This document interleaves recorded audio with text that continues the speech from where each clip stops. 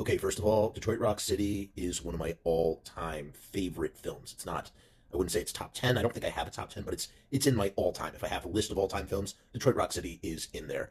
Second, that is perfecting the equation right there to consume White Castle cheeseburgers, preferably a Crave case.